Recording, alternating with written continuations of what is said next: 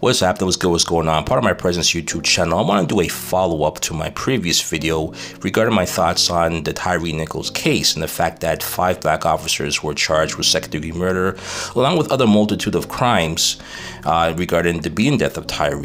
And one of the things that I highlighted was the fact that a lot of the DAs and the officials, the mayor, Ben Crump, they were all hyping up the release of this video. They were talking about how it's going to be released at 7 p.m. or after 7 p.m. on Friday, how it's going to be all of the footage. The level of savagery is so high that it was disgusting.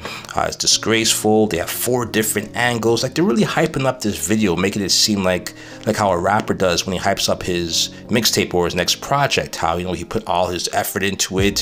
He took time to write rhymes. He got 5 different producers, and he has music for everybody, whether it's gospel, whether it's people who want to party, whether it's people who want introspective stuff. Like, they're really hyping up all the attributes of this video, and it was kind of odd to hear them do that.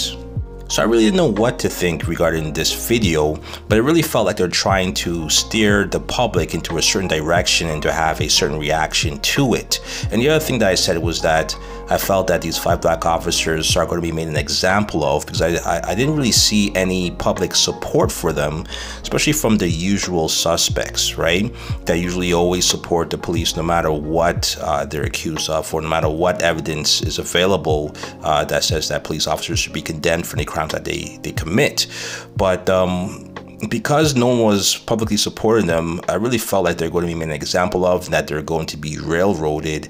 And after 7 p.m. on Friday, when the video dropped, I saw it over the weekend, and I saw multiple sources of the video.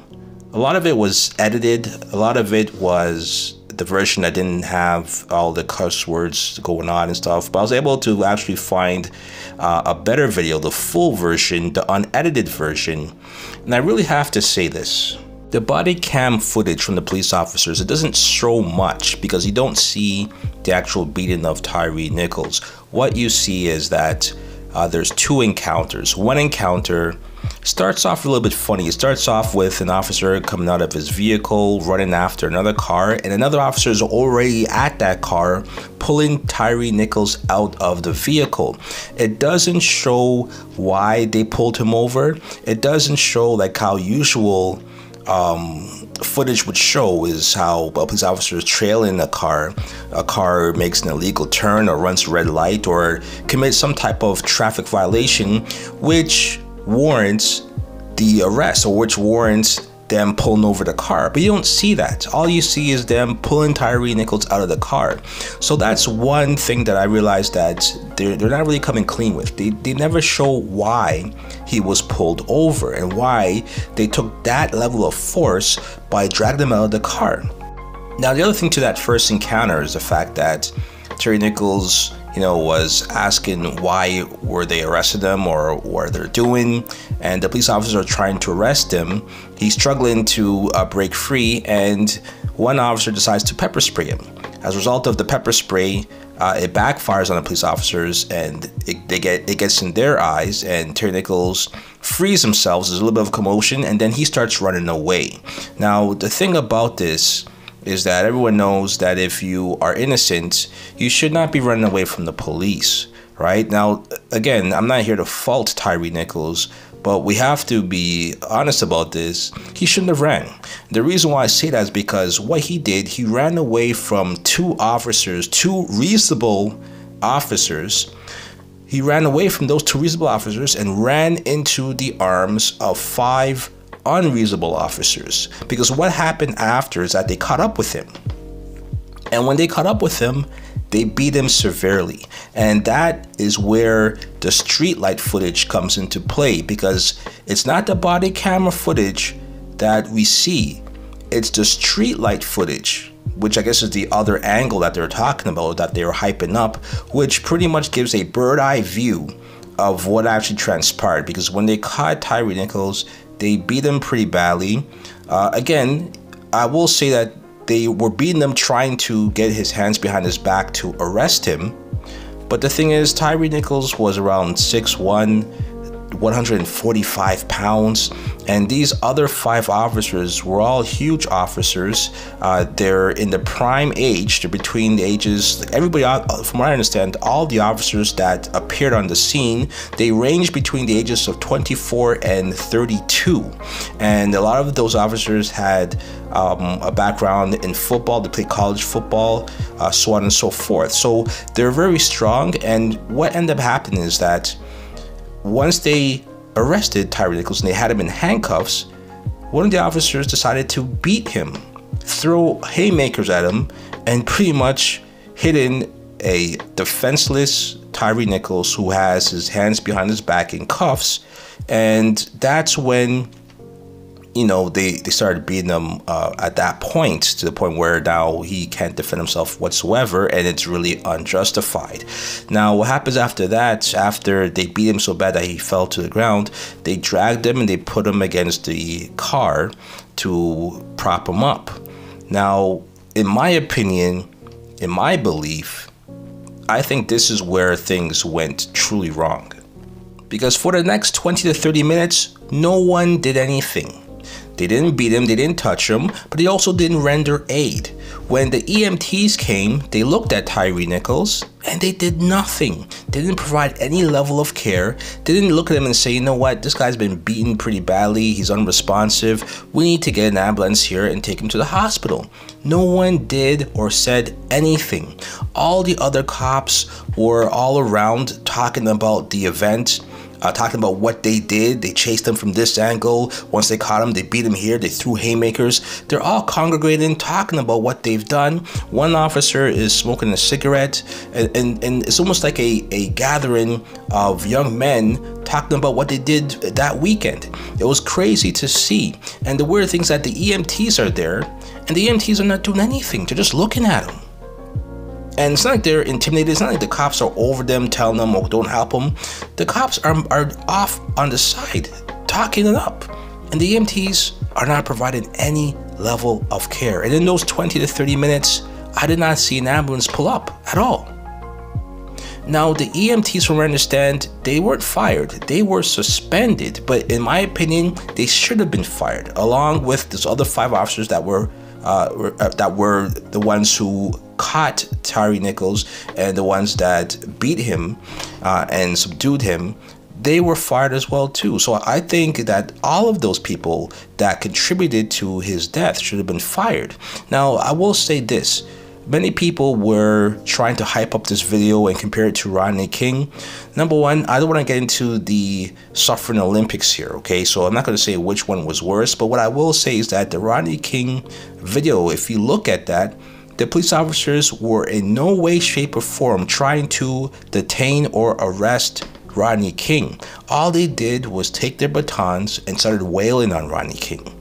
In the defense of these 5 black officers, what they were quote-unquote attempting to do was to get Tyre Nichols in handcuffs. But what they did is that once they got him in the handcuffs, they beat him more. And then they did not provide any aid whatsoever. It's just unfortunate that the end result is that the end result is that Rodney King survived his beating, but Tyre Nichols did not. So in other words, there's a higher level of culpability when it comes to Tyre Nichols' case. Now, unfortunately, the officers in Rodney King's situation were found not guilty. They were exonerated from all of their charges, and I believe they continued to remain on the police force. They were not fired. So I don't know what's going to happen with these 5 officers in Memphis, but based on what everybody's saying and based on the reactions from other police chiefs from other regions, even the police chief in Toronto made comments saying how it was disgusting, they should be ashamed to be police officers. Memphis chief did the right thing by firing them and pressing charges. I've never seen such a level of support, a unified support from everywhere in regards to these things, especially from other fellow officers. Normally, when things happen, officers keep their mouth shut. But in this case, there's a resounding support to show that these officers did the wrong thing. And I found that quite unusual. The last thing I want to comment on the actual video was after they've arrested Tyre and they propped him up against the police car, they started to congregate and talk about what transpired. Some of them are talking about their injuries that they sustained. Some of them are talking about the fact that their eyes hurt from the pepper spray. And others are talking about what they encountered, how they ran after him, they chased him, they beat him down, they thought he was on drugs. All of the things that they were discussing, right? Some of them were swearing, cursing, using words that are unprofessional. And it just had me thinking. So I remember a while ago regarding the Rayshard Brooks case, right? The guy who fell asleep in the Wendy's drive-thru, and then the police came, they tried to arrest him and they tasered him, didn't work. He ran away and then they shot him. Here's what I want to say. In that footage of those two officers, once ambulance came on the scene and other officers came on the scene, they told the cop not to say a word. Don't make a statement. You have 24 hours to recollect, to relax, to regroup, and you can make a statement within 24 hours. That is the rule that officers are afforded. They don't have to give a statement right away. But these officers, in the case of Tyre Nichols, they started running their mouths on camera. And they knew they were on camera. And they didn't care. And apparently there was a sergeant at the scene. And that sergeant showed no leadership skills, because not one time did that sergeant say, hey, stop talking about what happened, because everything you're saying is either being recorded or going to be used in documentation. And I believe that they didn't do anything because they didn't think that he was going to die, and they were going to just sweep this under the rug. And apparently these guys are from the Scorpion unit, which is supposed to be some type of hardcore unit that goes around the Memphis neighborhood, and they terrorize people, and they get they're pretty much hard-nosed to get certain criminals. So you can see how this kind of fosters a certain type of environment where police believe that they're justified in taking these type of actions. And when you hear that, then you have to realize that it starts from the top. So I found it strange that people like Ben Crump, the mother of Tyre Nichols, and also the media have been praising the police chief, CJ Davis. They have been praising her in regards to her swift action in firing those 5 officers, the swift action in making sure that these officers are charged. But again, what I don't understand is that this is a unit that is, again, all under her because she is the head. And this is also a unit that had previous complaints filed against them. And some of those same 5 officers were named previously in complaints about their behavior, about their excessive force, and nothing was done. But yet, the police chief is being praised for disbanding that particular unit when they should have done that earlier. And if they had done it earlier, none of this would have happened, because those officers would have been off the force, or those officers would have been changed and put into different placements where they wouldn't be able to terrorize the people of Memphis.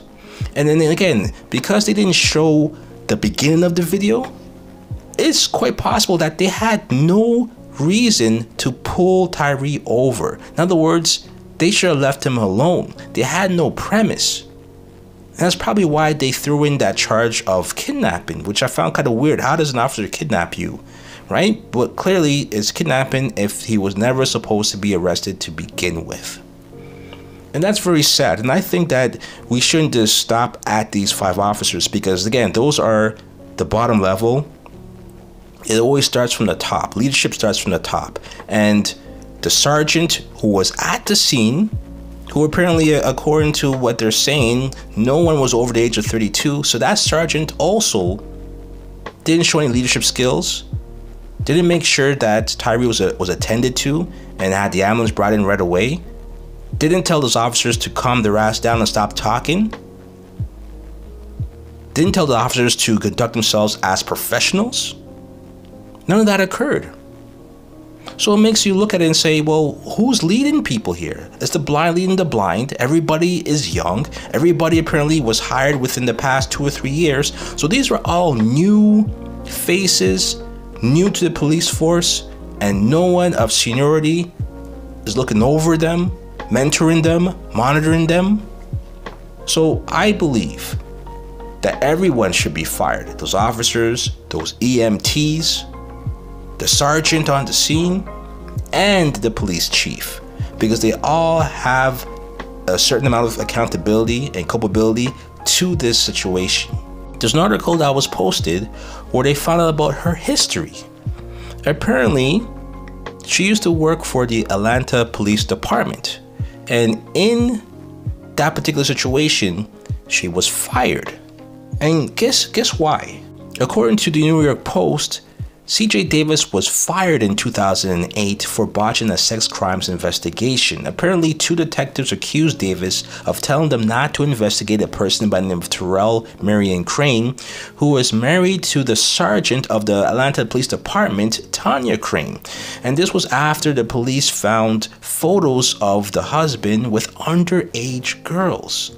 And what happened later is that a federal grand jury indicted Terrell Crane on child pornography charges, and he pled guilty on those charges, right? So in other words, CJ Davis tried to cover up a child pornography case because it affected one of her friend's husband.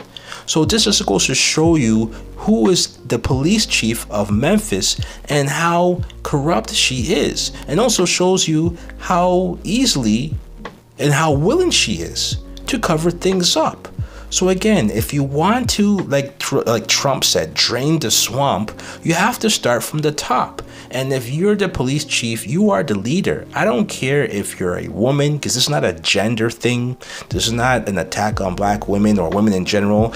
This is about accountability, and this is about the lack of leadership. And CJ Davis has shown that she has no accountability and that she lacks the leadership in order to get this straightened out. Because I think that, yeah, she could fire the Scorpion unit and disband them, but that is not the problem here. The problem is that she created an environment that allowed these things to fester. She is responsible for it. I don't care if you think that she's just the figurehead and she's just a person that goes around speaking on matters. No, if you're a police chief, you're responsible for the administration, but also the operation of all divisions, whether that's patrol, whether that's investigations, or even support services. So this is something that falls into her lap, not just to make sure that she fires and charges people, but also to make sure that she's held accountable for her own actions or lack thereof.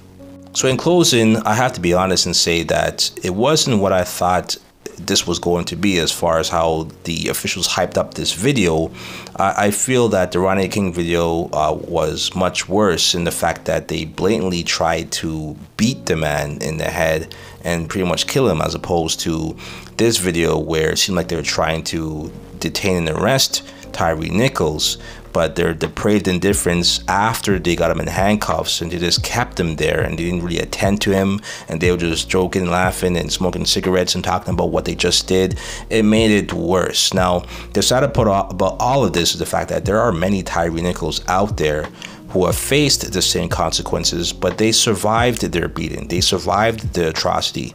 And unfortunately, they don't have the benefit of a streetlight camera who catches everything. They don't have the benefit of the media and Benjamin Crump.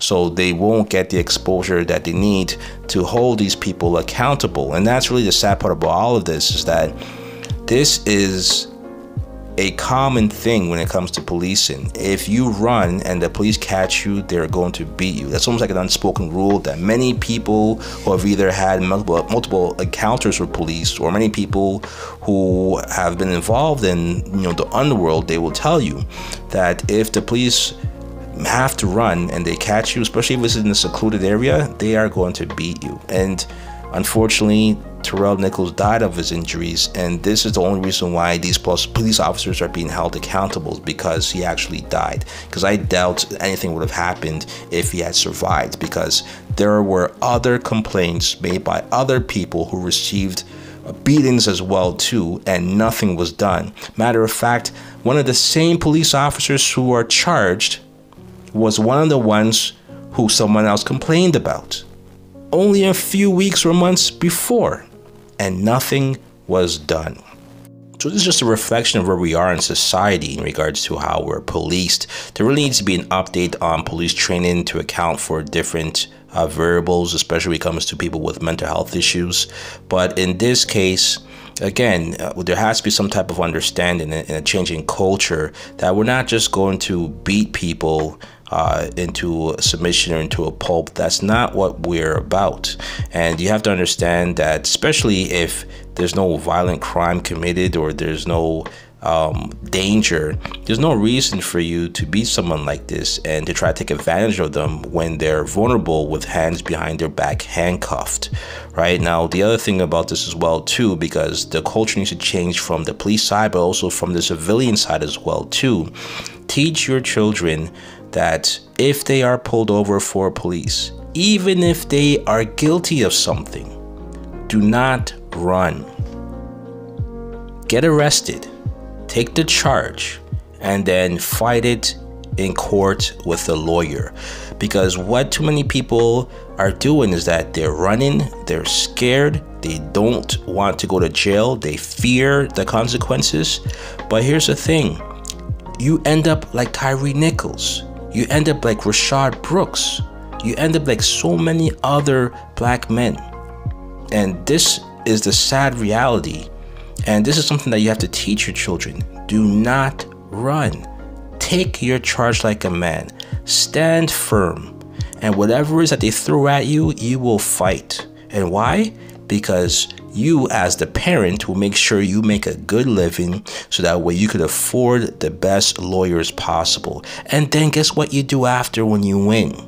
You sue the hell out of the police department, the city, and whoever else you need to sue. But at least that way, when you get that money, you will be able to spend it with your son, as opposed to your son being a martyr for you to become rich later on. That is not the type of exchange that you want. That is not the type of sacrifice that Tyre Nichols would want to have made in his life. And I'm sure that as the parent, you would not want your child to make that sacrifice as well too. Right? So that's just my 2 cents of this whole situation. You let me know how you feel about this. Again, this is after I've watched the video and all of the angles that have been made available. You tell me how you feel about it. Like, comment, subscribe, and all that good stuff. Until next time, part of my presence YouTube channel. Next move, best move. Peace.